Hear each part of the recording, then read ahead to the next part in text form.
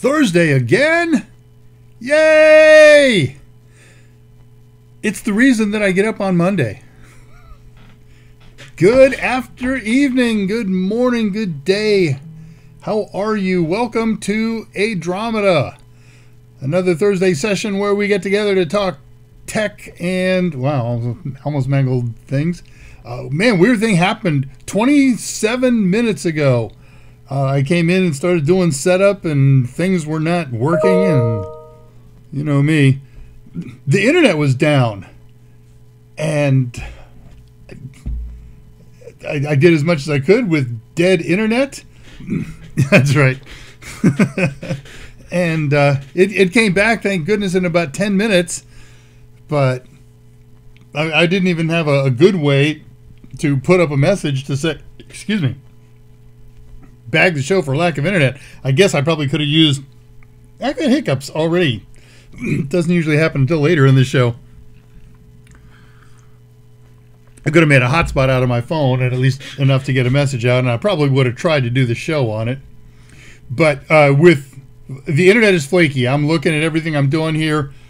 My image looks very slow to me. It looks bad. I suspect we're going to be way out of audio and video sync. I did play with that this week, but I haven't got massive amounts of success yet. And it's basically because of lack of time. They just loaded me up like nobody's business this week. But you're here, I'm here, so let's make the best of it, shall we? Let's shrink that. Let's get these notes up and visible. And hey, I got a fun show today, and it's not too long. We won't run long on this, and man, it's just pure fun. I'm loving what we can do with this thing. Anyway, so it is Thursday. This is ADRAMADA, like Andromeda without the N. Another Dave Rush Ask Me Anything Digital Alchemy. We're here because you love technology. I love technology, all kinds, and we like to play with it. We like to showcase it. We like to use it, and that's what this show is about. It's identifying technology and its impact on our day-to-day lives. So, topics range all over the place: computers and IT, security, energy, automation, AI, music, movies, electric cars and electric guitars, and all points in between and beyond. And we're not afraid to delve into the controversial topics. So whatever you got in mind, we'll talk about that for half an hour. We'll do a show, we'll do a project in about a half an hour, and then we'll shoot the breeze for the last 10, 20 minutes. Something like that. So eep, op, ork, and as far as you know, I am wearing pants. Are you ready for this? I have been thinking for a couple of months about getting a kilt. I know there's 45 reasons not to get a kilt when you're an old man in the middle of Houston. But there's a couple reasons for it. And I don't know exactly where this motivation comes from, other than, you know, outside of Scotland and fancy dress parties, costume parties, where you see guys wearing kilts. But there is a place here in the U.S. where you see them worn regularly, frequently, pick your adjective, and that is on Forged in Fire. And you see these guys, and a couple of them turn up in tartans, but mostly when they wear them, they're using cargo utility kilts. And I go between the two. I go between, that is really stupid. Why would you wear a kilt in a forge in 2023? Okay, you're not wearing it because it's practical or good for forging. The only reason to wear a kilt is because you're trying to brand an image, right? But there they are, they turn up in them, and you know, I think, hey, that's stupid, it looks stupid, it is stupid, but it's kind of cool. And then I think, where would I wear one other than, I guess I'd have to build a forge. I don't know, but it's been on my mind, and I have definitely been shopping. If I pick up something really cheap, if nothing else, it turns into something for Halloween.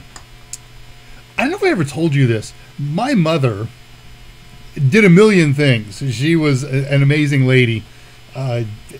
Side businesses, major businesses, hustles, whatever. And one of her little side businesses was as a costumer or a costume provider. She was kind of like a one-woman costume shop. She didn't have a storefront or anything like that, but her closets were just packed with everything that you can imagine. You know, not the stuff you get from Woolworths. Anybody remember that? You know, $4 kids costumes, or you know, all the big retailers right now. She had or constructed or built realistic costumes. Her big favorite was clowns. Her and my sister and my nieces, they would all get together and clown, go to hospitals and do all that stuff. But, you know, if I call up and say, Mom, I need a pirate costume. Okay, when do you want it shipped? She had it. And I can see that. So I have a few of those things that I loved before she, or I guess after she passed. There's just some amazing stuff in there. So this would be something to add to the collection. Let me tease something here just a little bit. I want to tease you a little bit about the show today. I resized all these images today, and they don't fully fill.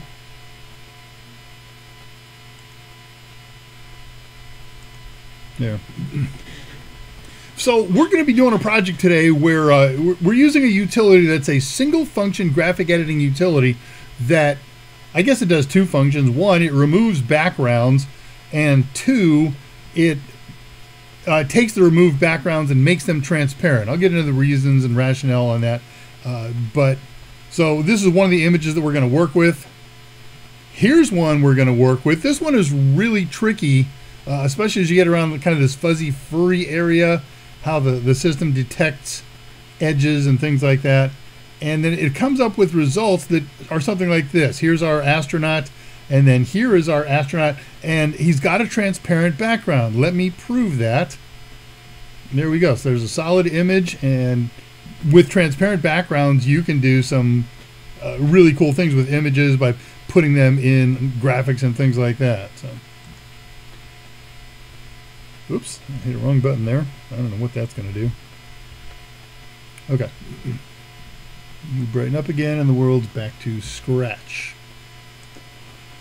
All right, so tech news of the week. I'm not real current in the last 2-3 days, but over the last 5 or 6 or 7, I picked up some tech news.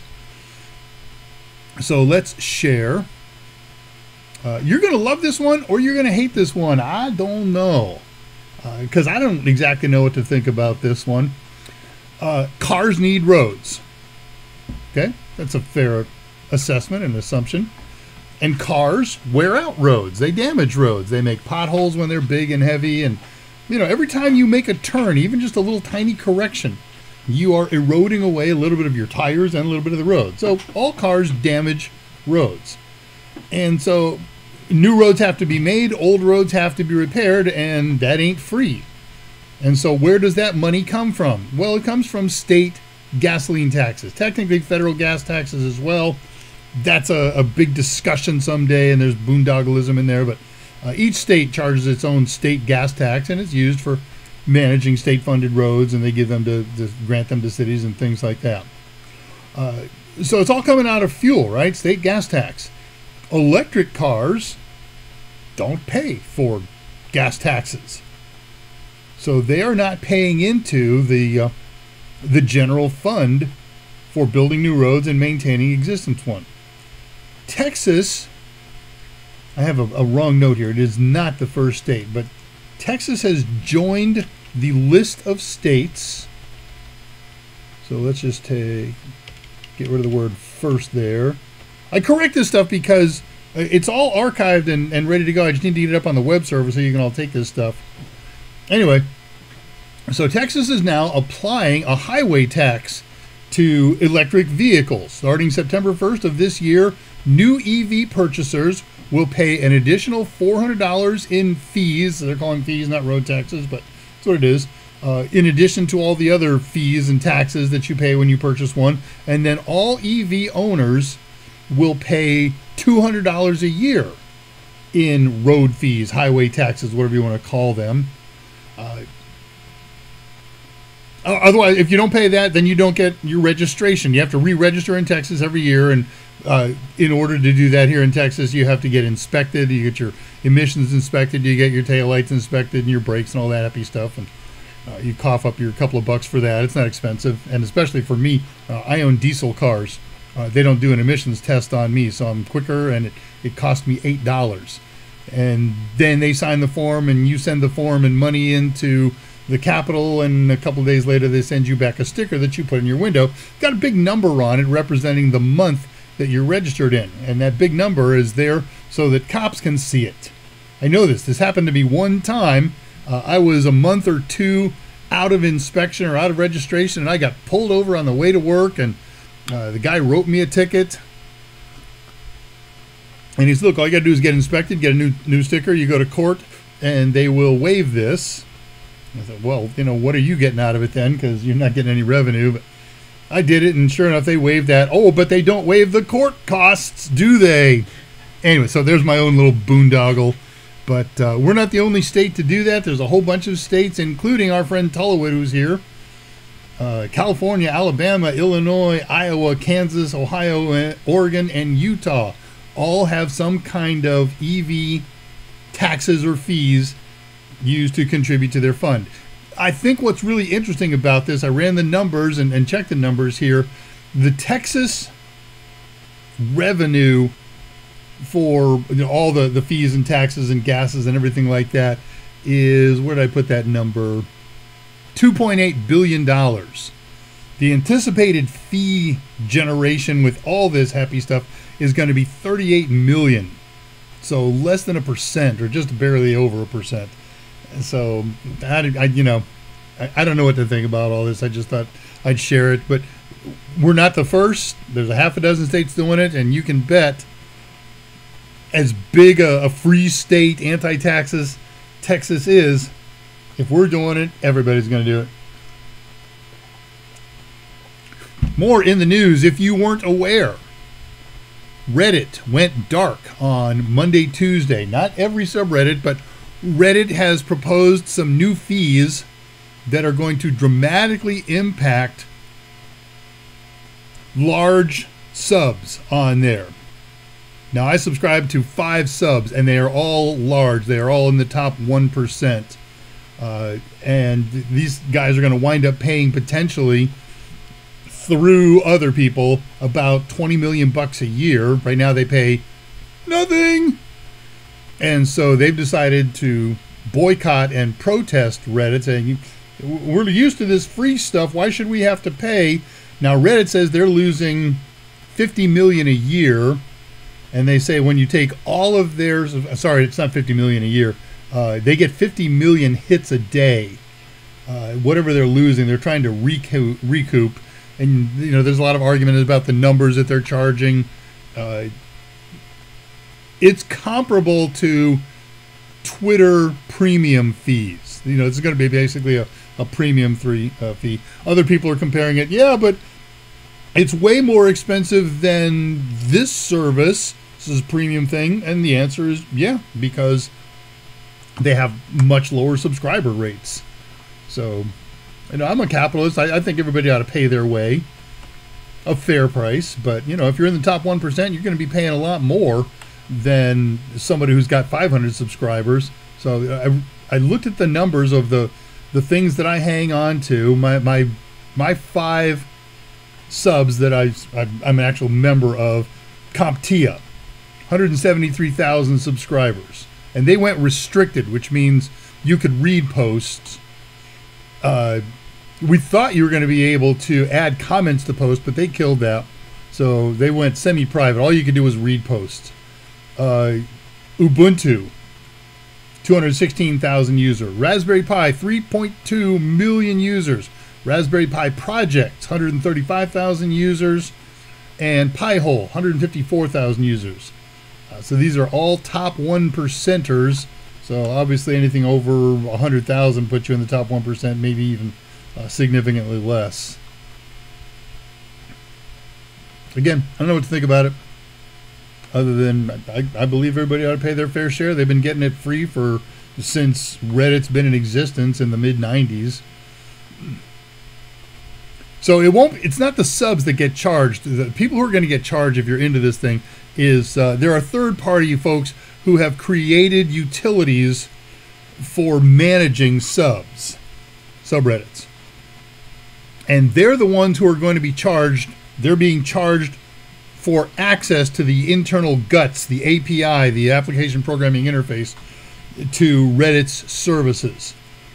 So if you're using Joe's super mod software for every X amount of hits that you're going to make, they're going to charge you a certain amount of money. Now, they're not using their own software to do that. They provide it to the subreddit operators.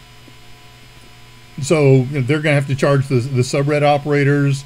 And will the subreddit operators be willing to pay that? The ones who are boycotting say they won't, and they'll disappear.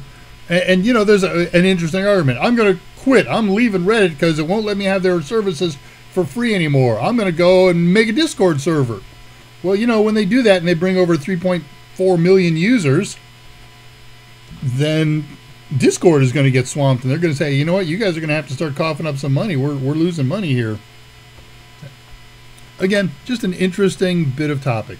Hey, let's see who's here. We'll come back and do more news in a moment.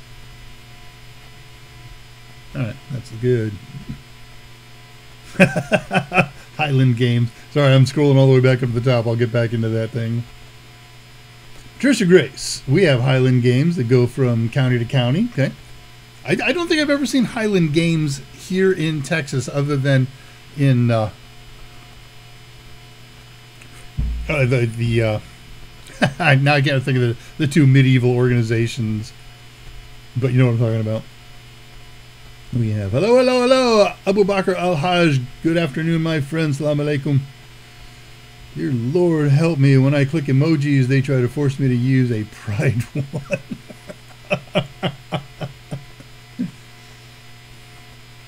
Patricia's got all of the Hawaiian flower emojis, as does Tullowit, and pineapple. Man, I miss pineapple. I use this powdered drink stuff to flavor my water because I have to drink so much water now.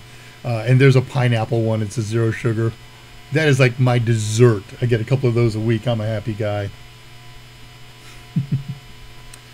Tullowit's got Highland Games. Haven't gone in years. Okay. Yeah, I know what you meant. Higland Games, if you like. Yeah, wouldn't it be cool if you could edit posts on YouTube chat? I edit all my posts. I'm terrible about that. I type blah, blah, blah, blah, blah, so I miss a key or the key misses the wireless receiver, and then I look back a little while later and it's like, oh man, I can't believe I typoed that, and I have to go in and fix it. Tullowit's got a new keyboard yesterday. Nice. Has an extra set of keys far left. If I destroy my ability to type, I can't type until I get used to it. It is destroyed. Okay. Patricia Grace was reading something about it. Third-party use of their APIs. That's exactly right. So they have their own app, and you can access by web. Those are their two free methods that they're not going to change. But if you're accessing their API with a third-party app, then you get to cough up. $9.99 Discord member. $9.99! Ah, we're going to hit 1,000. I want to... Tullowit, if you see it happen while the show is on, give me a screen cap of when it says 1,000. Anybody who sees that 1,000th, I need a screen cap of that, just a picture. We're going to hit 1,000. So excited. Jason Helms is here, hoping everybody is well, and we are. By Grapthar's hammer, by the sons of Warvan, you shall be avenged. Man, I just get goosebumps. I love that movie so much. Maybe we should do MySpace.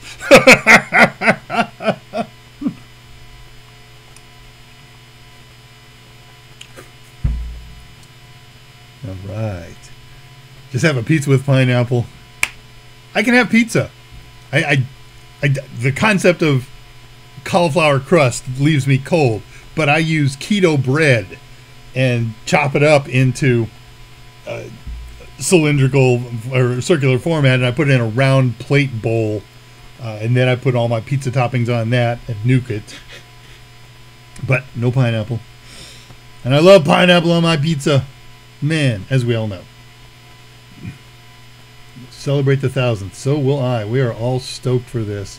It took us 2 years to get to 500. It took us 4 months to get to 1,000. And it's going to get better. Kathy's got marketing plans up the wazoo. This is going to get monstrous. Okay, get the screen cap. Doesn't give total count. That's all right. We'll do what we can here. Go to server settings, then to members. Right. Yeah, and you don't even have to click on server settings. If you click on settings, then you can just down in the lower right-hand corner of that, or the near the bottom, next to the last entry, is member count. Nuked pizza. Yeah, I know, but the way I make it, I can't put it in an oven. All right, back to other tech news of the week. Angie, not Angie's List, but Angie. Angie was in the news this week. I wasn't aware of Angie, or I've forgotten about it, because the news was about the latest update, so I dove into it.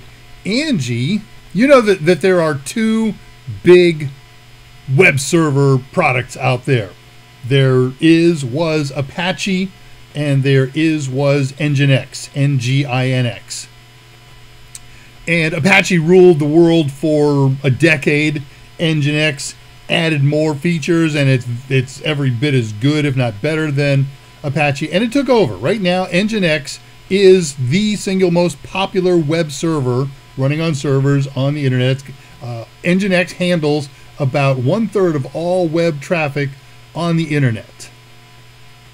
Well, some of the folks, senior developers at Nginx, which is a Russian organization, split off and formed their own web server company, and they created a competing product to Nginx, and it's called Angie. It's a total drop-in replacement for Nginx, and it has additional features, including making for free all of the features that are only available in the paid version of Nginx. So bigger, better, stronger, faster, freer. And my notes here say, bring up the article and hit the highlights. No, just look up Angie. What I really love about this, besides that, is it is as FOSS as you get, free and open source. It uses what's called the BS2 license. Any use, commercial, private, personal, whatever makes you happy, full rights to change the code. Just mention you're using the BSD2 license, and you can do anything you want with their code. That's amazing. It's incredibly good software, and it's incredibly accessible to anybody. Loving that stuff. All right. There are satellites that circle the Earth all the time. 8,000 of them in polar rotating orbits. And then there's dozens or hundreds of geostationaries. Well, all of these moving satellites get in the way of astrophotography and astro measurement from telescopes, radio telescopes, and everything. That they impact that. Hubble, and some of these satellites exist beyond the orbits of the big space telescopes, Hubble and Webb. So if they're doing a long exposure, you're going to get streaks across it. Oh, come on, Dave. What are we talking about here? Let me share with you, won't I?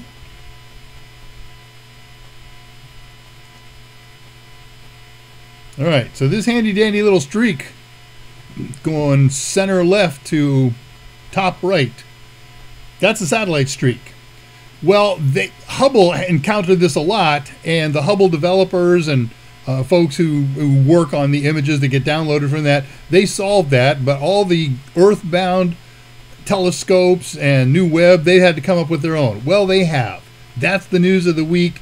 Everybody who's doing imagery, satellite imagery, or not satellite imagery, even satellite imagery too, but telescope imagery, has worked together to create this great new software to get rid of the streaks. And the way they do it basically is multiple exposures and make sure that They get some before and some after, and then they can kind of merge them all together. A little more sophisticated than that, of course. But hey, by the way, satellite count. 1990, there were 470 orbiting satellites.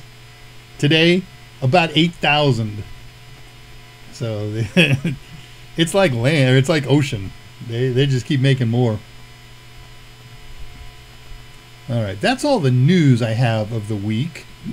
What do we got here time-wise? 25, okay. Personal stuff. And again, it's technology. It's not just personal.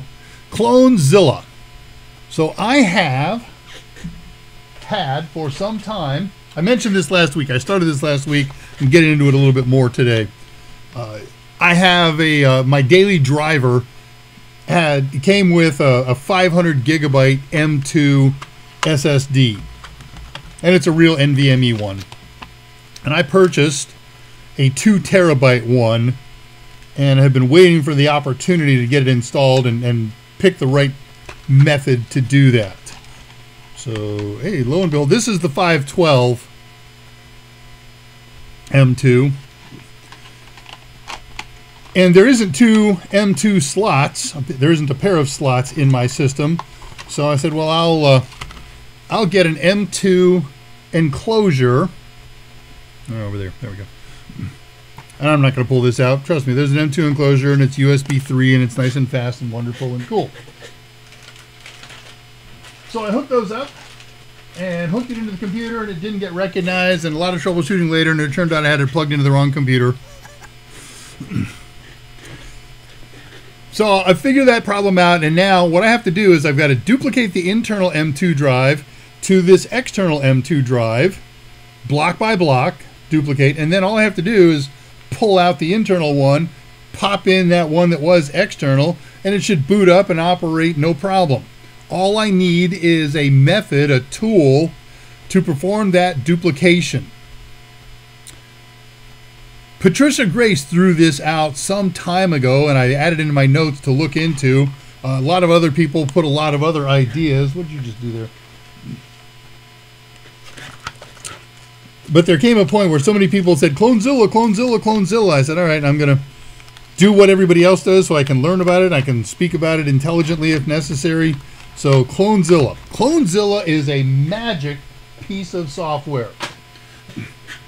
You put it on bootable media. It's an operating system. In fact, it's Debian, and it has one program installed into it, and that's Clonezilla. So you boot up from this thing with the 2 drives that you want to duplicate, and there's way more than that. And then you just follow the menus and say, pick the source drive, pick the destination drive, hit the go button. I'm simplifying, of course, and the source duplicates to the target, and you're done. And that's what happened. So let's do this. Clonezilla can do so much. We can set up a computer that's got a master image on it. It could be an image file. It could be the hard drive. It could be just a partition. And then we set up a Clonezilla server, and then Clonezilla clients. You just boot this with the bootable Clonezilla disk, and now you tell the server, hey, use this as a source, use as many of these as you want as clients, and go, man, go. So that's one way to do it. This is the same thing, just a slightly different image. You can take a non-RAID disk and clone it to a RAID array. Is that some magic? What I did was disk to disk, and any 2 disks that the computer can see, and that's what's really cool about this. The source disk can be an internal or an external disk on the machine, or it can be a remote disk or partition someplace else. Same for the target. Could be attached to the machine, internal or external. Could be a remote target out there. So Clonezilla is amazing, powerful, flexible, freaking magic is the only way to put this thing. I love this. I am a convert. So the only question left is what am I going to do with this 500 gigabyte M2 drive? I didn't wipe it. Oh, by the way, so once you're done, I take my 500 gigabyte drive and I've cloned it to a 2 terabyte drive, huh? Well, what happens then? I just took this screenshot today. A little tough to spot. This is G-parted. So here's the 500 gigs that it cloned, and here's the 1.5 terabytes, 1.4 terabytes of unallocated space. So I've got to allocate that, partition it, do whatever I'm going to do with it. But I have things in mind for it. So, I mean, it's just magic. It's just magic, says my Scottish friend.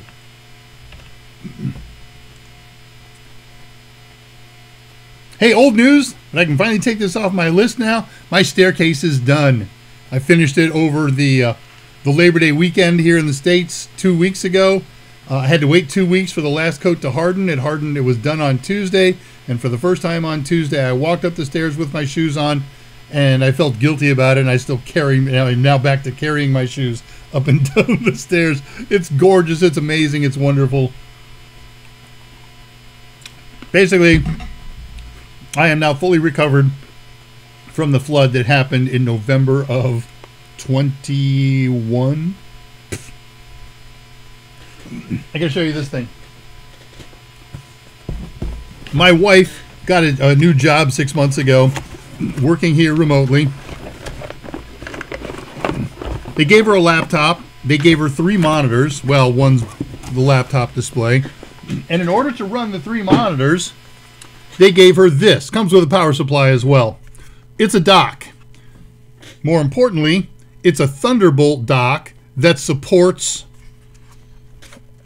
2 display ports and an HDMI port. So you got to have the Thunderbolt on your computer has to support DisplayPort to use this thing. But you plug it in, and then you can plug in up to 3 more monitors. The company gave her 2 more. She uses them. I said, I love that idea. I want to do that on my system here. Let me borrow that and test it. And it wouldn't work on any of my machines, including my Linux boxes. It's got a USB-C connector on it. And I didn't realize that it was a Thunderbolt connector, so plugging this into USB-C USB ports does nothing. All right. Then the other day, I'm looking, while I'm playing around with these M2 drives, that there is a port on there that's got a Thunderbolt symbol on it. And I didn't know if it supported DisplayPort, but I said, let me borrow your hub again, your dock, and test that using that port on my Linux box, right? There was no configuration. There was nothing. Plug in 3 monitors plus the main one that I always have plugged into it, and they just all came up in extended mode. No questions asked, nothing. It's magic. I got 3 NUCs. I will have 3 of those docks as soon as humanly possible. All right, I'm running a tad long, but there's a couple things that I got to share with you still.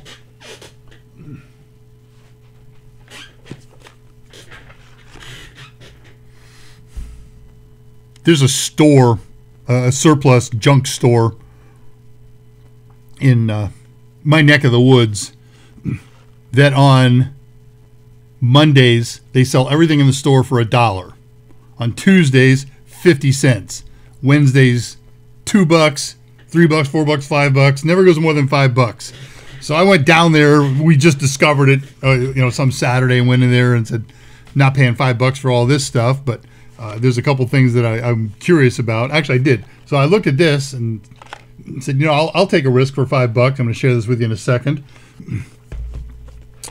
Then I went back down on Tuesday with my kid on a lunch break, and we bought 30 some odd HDMI cables and a bunch of other goodies and cleaned the place out.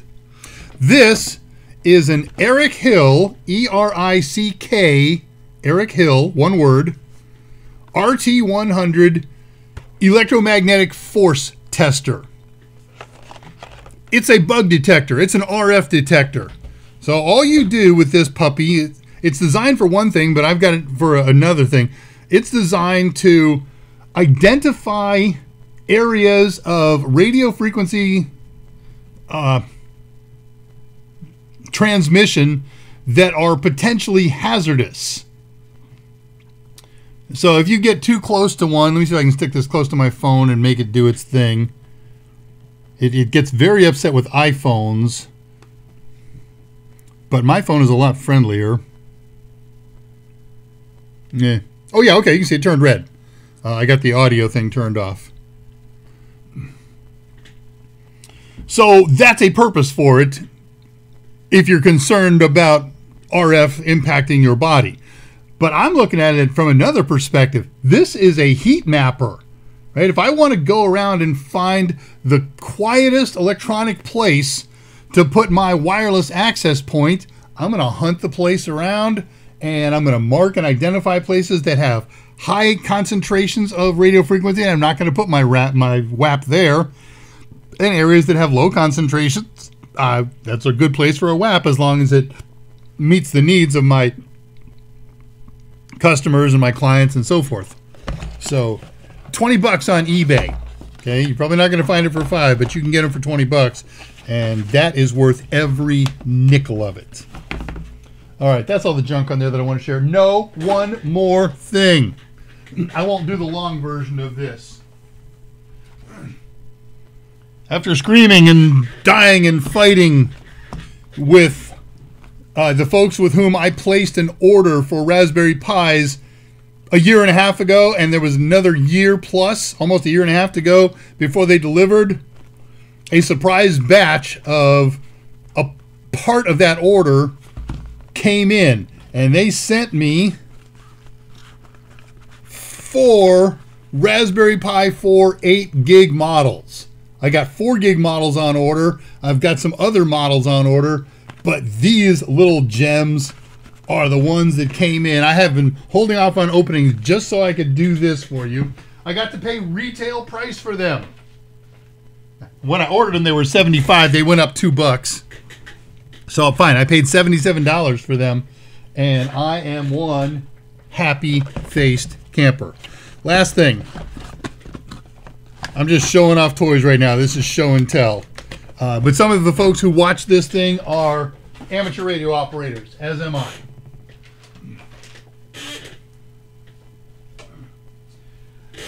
I had a good day on Goodwill. There are ham radio operators who shop on Goodwill. There's a lot of people who shop on Goodwill and don't know what everything is. I picked up more than this. A whole bunch of an MFJ stack of radios.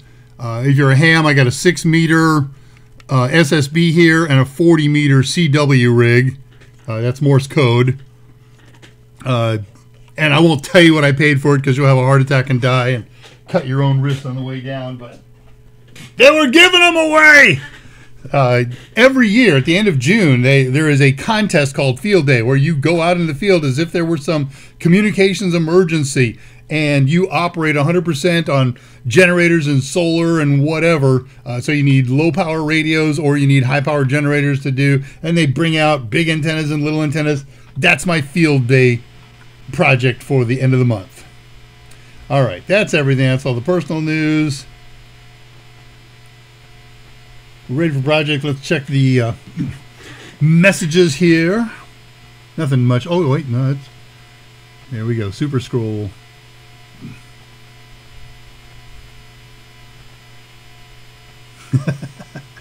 I'm still saying, picking up on what you guys said earlier that I looked at. I'll give screen cap, doesn't give total count. Yeah, okay, you worked that one out.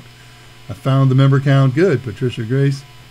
Tolowit finds everything in super awesome detail. You should have seen the stuff that he shared with us tonight. It was great, great information that we're going to turn around and use instantly.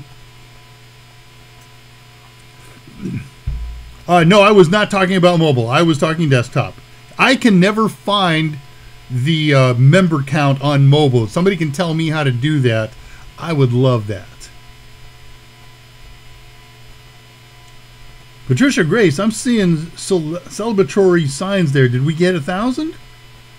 Samsung calls their cloning and partitioning software Samsung Magician. Okay. Terrified to run an EMF tester in my house. Yeah, here too. I have multiple WAPs in here and the ham gear. Jason, where are we at? The discount store sounds up my alley. Oh man, they have so much junk in there, but they have so much cool stuff. I bought a Jason hockey mask for 50 cents. You can order and shop online at Goodwill. Man, I hate to have given away my big secret. Yes, it's called shopgoodwill.com. It's an auction. Goodwill does auctions too. Used to get stuff for craft jewelry. Okay, see, you're there. Spent way too much. Yeah, I've got to stop. Shopping online has become too easy, and I am not being frugal in the last few months. So I'm done shopping for a while. I got to be a good boy. On mobile, just tap the 3-dot menu beside the name of the server. I'll test that when we're done. I got things to do here. All right, cool. Well, that's where we're at. We're caught up on everything. Let's talk about a project here. The project is using machine learning and artificial intelligence to remove backgrounds from images using a utility called BackgroundRemover. It's a Linux utility. All right, there's a lot of great image editors out there. Everybody knows the major names: Photoshop, Illustrator, GIMP, Inkscape. It's SC, not SK. And there are simple editors or simplified editors. These are editors that have a few common functions in them, like resizing and rotating and a variety of image manipulation things. And then there's a third type of image editor, single function editors. There's hundreds, maybe thousands of them out there. And they've all got their place. Full-featured editors are powerful. You can do anything with them. But you pay a penalty in the learning curve and in the quantity of resources that they consume on your machine. Nothing's free, but you get what you pay for. And if you are an editor, if you're a graphic editor, then you need that stuff. Most of us are not. Most of us dabble in graphics when we need to, and so for that, simplified editors have a great place, as long as the simplified editor has the features that you want in it. There's a little learning curve with them, but it's certainly nothing like learning Photoshop. And then there are zillions of single function editors out there that do exactly that. One or two simple functions. There's no learning curve other than how to use this thing, how to select a source, and how to modify perhaps the thing that it does. So that's what I'm talking about today. When I stopped just being a mod on my boss's AMA a couple of years ago and became a producer of it, a lot of the other jobs that other folks were doing for the show, I inherited. And one of the things was creating graphics. Beg your pardon. For weekly banners and all kinds of things. And with that, somebody might send me a headshot that just was abysmal, and I have to edit that by doing two things: taking out the background so that I got pure headshot, no shadows, none of that stuff, and then taking that background that's now white and making it transparent so I can slide it onto a graphic page and make it an element on that page. Even if you do it every day, that marking out, that mapping of the stuff you want to keep is tedious and time consuming. But I have to do it regularly enough, so sometimes I'll set an hour to 2 hours of my life aside so that I can edit somebody's headshot. Everything else I've already got. Well, while going down the rabbit hole a week or so ago, I found this utility. It never dawned on me that such a utility existed that would do all this for you, and this one in particular because it's got a very good AI for determining where the edges of things are and what a background is. In that time, I looked up and found there's all kinds of these things out there. There's online ones, and there's other ones, but I looked at this one and I tested it, and I said, wow, I love that. That's going to be my go-to product from now on. The name of the product is called, one word, no spaces, BackgroundRemover. And that will be the name of the command when we get to it. Again, it's a Linux thing, and I picked that because we do a lot of focus on Linux here in the show. Makes kind of sense, right? The article where I encountered this thing was a combination article and tutorial. So I let it go until last night. And last night I said, well, I better get this thing installed and tested. And it wasn't good. It didn't work. And so up into the wee hours of the morning, as I often am, and I discovered what it takes to make it work and what the tutorial writer's mistakes were. They were pretty abysmal. And I'm not even going to share that tutorial with you. Excuse me, got a little floating hair. Because it's so bad. Just do what I do. Say what I say. And we'll be ready for inspection in the morning. All right, let's just dive right into it. I have already installed some of these things. They're not time consuming to install. Some things that I care about this thing that I want you to know here. Features. Works with all the common image formats.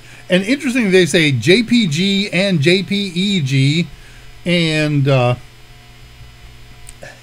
PNGs, of course. Plenty of others. This one knocked me out. It works with videos. So you're playing a video and you know it's a headshot and somebody in the background. Maybe it's this one.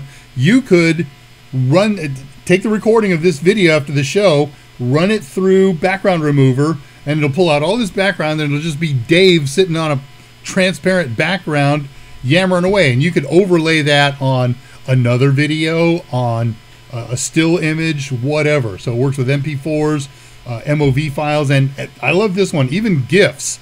I once used an online GIF converter. Some of you may remember the old Drama web server, which is still up and running. You can still get there, pyrsquared.zapto.org. It's still up and cooking, and all of the files and everything are still there. And you may recall that there is a spinning Raspberry Pi on there, and it lives transparently over the background. It's really cool, except for the one little hole in the middle of it. There's a black chip on there that looks like a transparent hole. But I did that with an online thing. I can do it with this utility now.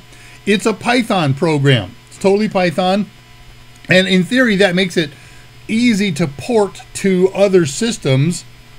But because of the some of the necessary support files that go with it, there is not yet a Windows or Mac version of this. All right, let's do some sharing here.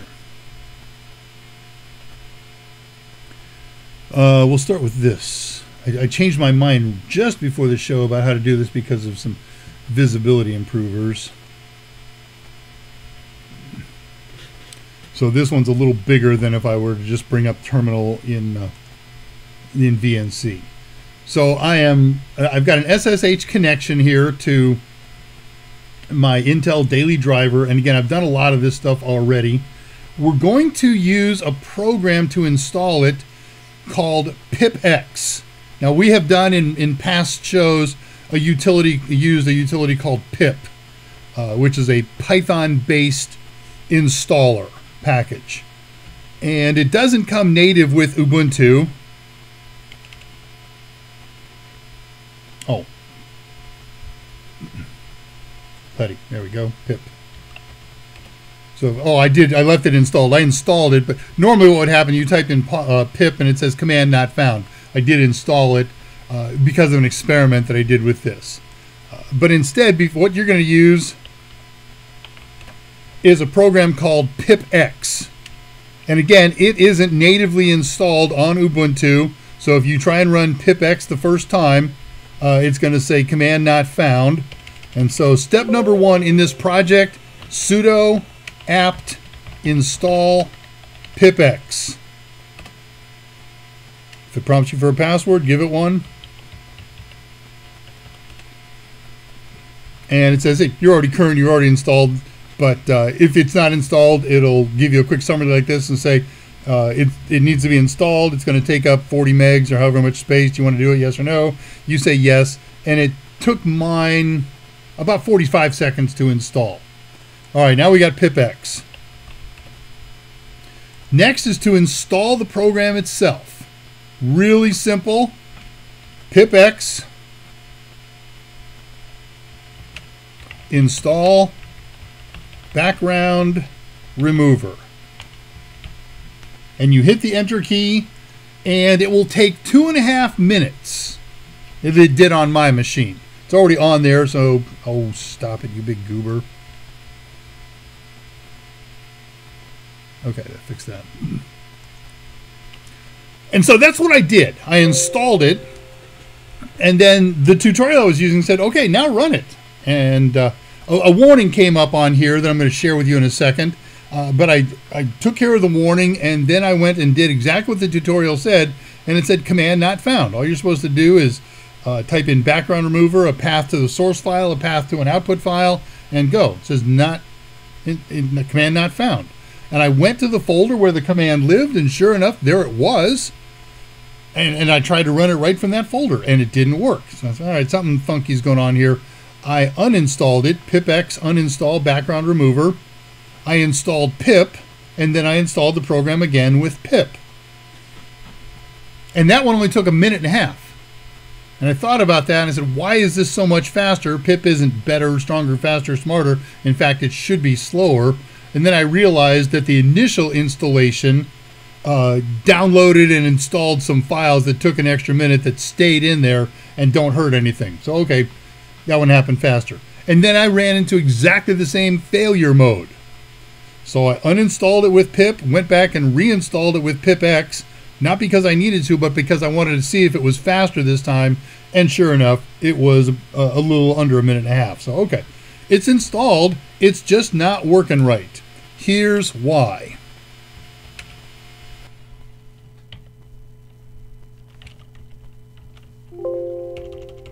Let's try that again.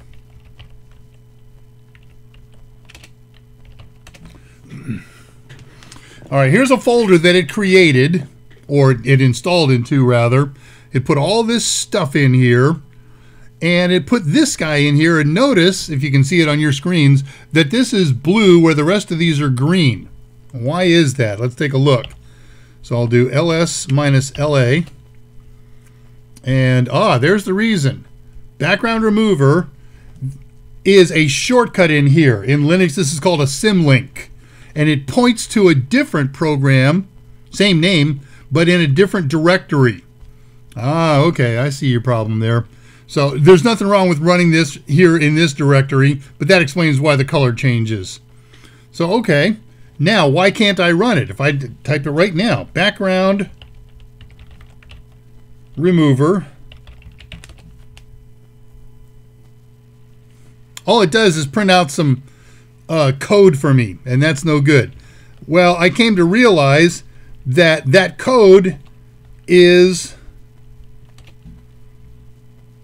a Python program. So to run this program, I either have to type in Python 3 and then the name of the program, BackgroundRemover, and then any options that come after this, or Linux is smart, I can say .whack and then BackgroundRemover, and that'll work. That'll invoke, it'll say, oh, I see, that's a Python file. I'll pull up the Python interpreter and give it a run. So that's something that the tutorial totally missed. It just said type in BackgroundRemover. Now maybe in his system he had it set up so that Python is always watching in case you try and type the name in of a Python function. But all right, let's get moving here.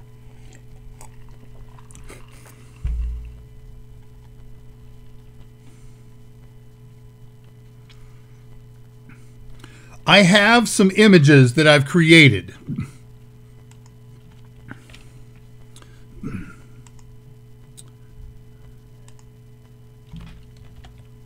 I didn't create them, I copied them. And let me show them to you. You saw one of them, pictures. there's 3 in here that I'm going to care about today. One of them here is astronaut on moon. Okay, he's got a lot of background there, so I'm going to take the background out of that one. You saw the ferret. And then here's a typical headshot to work with. All right, so this is a command line utility. We'll go back to the command line.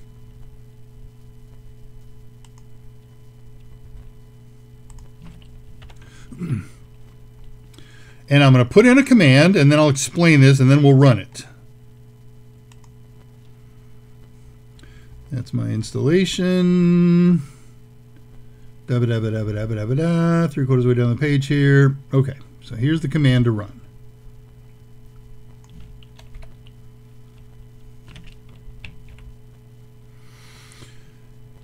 Putty, putty, putty, right there. All right, so here's the command.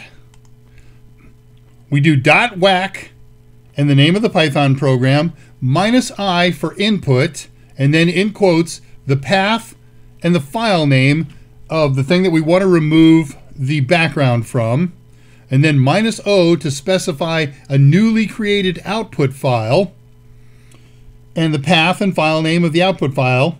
And notice that the input file is a JPG file, and I made the output a PNG file. It can do that. I've also added to the name NB for no background, so I can keep track of this thing.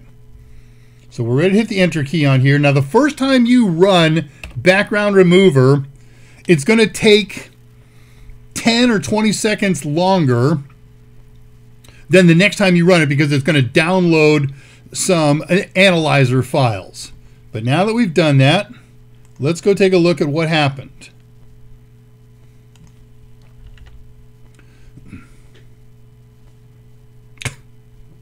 That's not what I expected to see. Oh, there we go. Okay, so here's the astronaut file that it was working with, and here's the one that it just created. So it pulled off all the moon, and it did a fairly good job of edge detection, and it made all the background transparent. But you can see there's a little bit of sloppiness on the edge detection here. There's a little bit of moon stuff that he thought might be part of the main image, and same thing over here. So let's go back and run this command again with some more functions to it. Not you. Where am I going? Oh, here, OBS. Bring putty back up. And I'm going to run the same command, and I'm going to add 2 more parameters here. And let's add a distinguisher. -a, that's going to make an alpha channel on it. You don't have to care what that means. And then a -ab, which is going to create, I'm sorry, this is an alpha matte, and then this is going to give me details about the alpha matte. It's going to put a matte around the image in a color that this number specifies. And one of the things I learned doing this thing is the order of these switches matters. The -o always has to be the last thing that goes before the output file path. Okay, here we go. Enter. It goes buzz, buzz, buzz, grind, grind, grind. Buzz, buzz, buzz, grind, grind, grind. There we go. They're 5 to 10 seconds.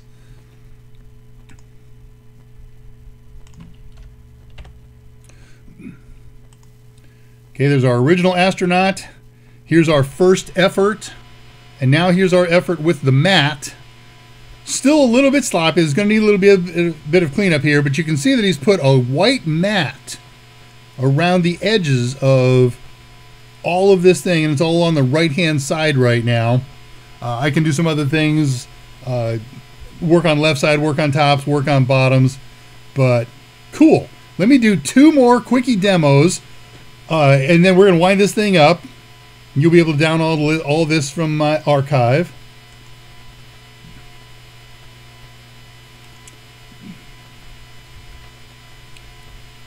And then we get ready to close things up. Putty. Right here. And then I'm going to copy and paste the ferret fixes and the headshot fix. And I'll show you the result on all of those. One of the things I discovered in the process is sometimes the matte makes a difference. So now I'm removing the rug from the ferret. It's got the NB label on there.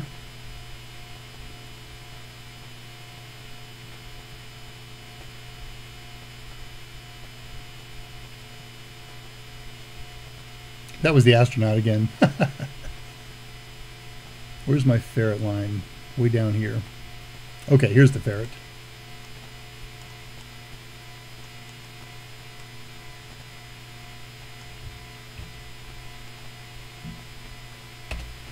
Okay, there goes the ferret. We put no background on that one. Now we're going to do the ferret with a mat.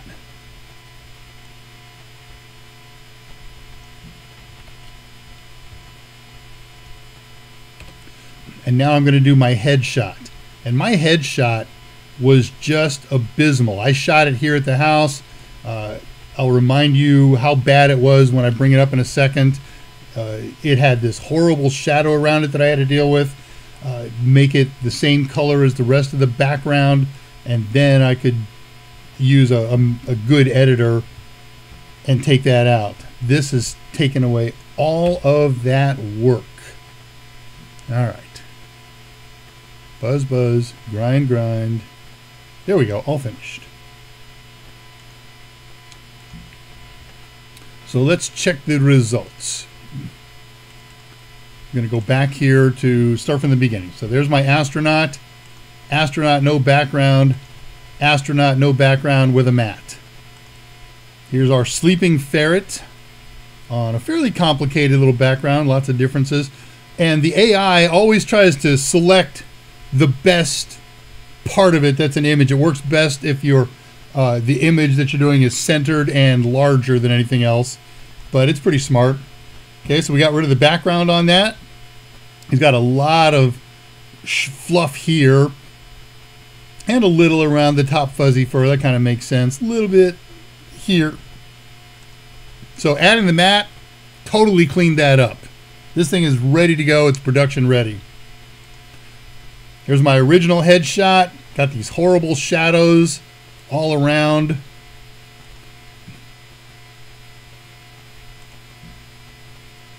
That came out pretty good. That is a project that takes me almost an hour to do. And adding the mat on this one did nothing. At least nothing visually. I guess, okay, you can kind of see this. A little bit of my hair disappears here. It kind of picked it up. And yeah, all right. So it did a little bit of something. Hey, that is a single function utility to get rid of backgrounds and make them transparent in Linux. Let's close this, free up some memory here. Yeah, do that. That and that. And no, sure, save them. Okay, that's gone. Stand by, close and putty. That's just my way. I'm obsessive compulsive. When I'm done with it, I gotta close it. Okay. There's documentation for this thing on all the switches and things like that. I'm gonna put that here in the chat feed for you.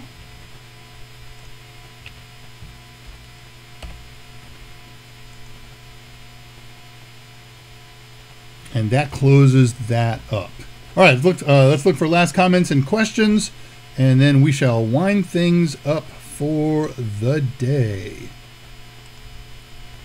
Hey, by the way, I haven't been keeping track. I was looking in my my list of notes last night and shows and things like that.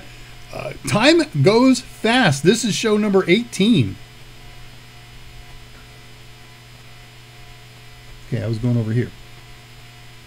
Oh, I don't want to do that. Well, yeah, I can do that. Nope, I can't. I have to do this.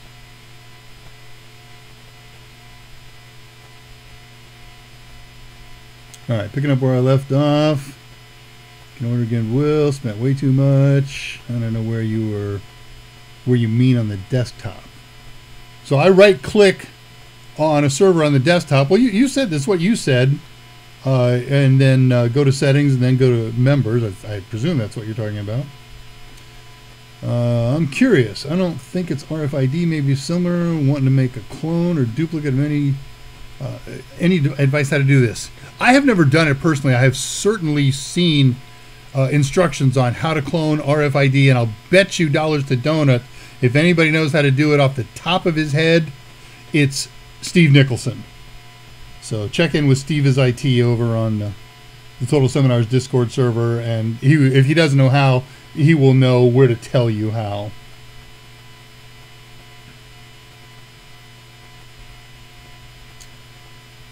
Uses parts. I don't know, but I'm gonna tell on you.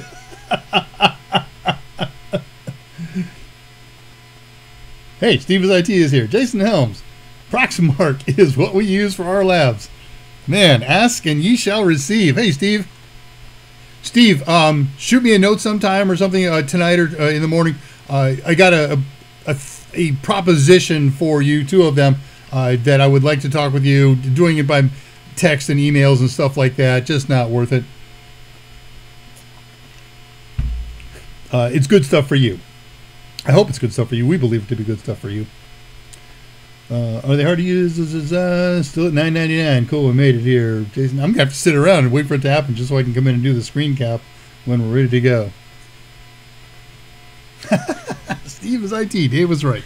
Hey, guys, thanks again. Another wonderful Thursday drama show. I don't know what next week's show's going to be. Next week is going to be a really fun week. I'm going to do Mike's AMA on Monday. I've got my Tuesday night show. I'm doing Core 1 Study Hall. And I've asked Tulowit to record that so we can resolve some of the problems that I've got going on here with Hum and Mike. I did record last week's show, and the audio was abysmal, and I spent some time with an audio editor. Excuse me. And that has worked out in spades. Thank you very much. And so it's posted, and it's available in the Study Hall Repay Links channel. All of the shows that we've ever recorded, Steve has recorded some of his own, and I'm recording them now. You can go check those out. I know that's Total Seminar stuff. I'm not supposed to cross over here, but that's fair game. They won't mind if I promote their stuff as long as I don't compete with them, right? Anything else going on? Oh yeah, so Tuesday night, the reason that he's doing that recording is A, I got technical problems here with Hum and Echo, and B, I'm going to be on the road on Tuesday, so I'm going to take a mini studio with me and do it from a hotel. And I'll tell you all about it then. All right, well, let's close this thing up. Thank you, as ever and always. Good view count in grand total. Thanks. The show is growing very slowly, but she's growing, and it's going to get better and better as we go. But it's so far much better than when we first started, right? I think so. Really? If you do that? Okay, I can do it this way. That'll work. Hey, so I wish you a great rest of the week, all one day of it, and a wonderful weekend. Take care of each other. Take serious steps to stay healthy, and if at all possible, please call or visit your parents. Never forget, technology is great, but the greatest resource we have are still you and I. And so with that, good night. I'll see you on AMA on Monday, Study Hall on Tuesday, and ADRAMADA on Thursday. Until then, remember, how you do anything is how you do everything. Eep, op, ork, ah, ah.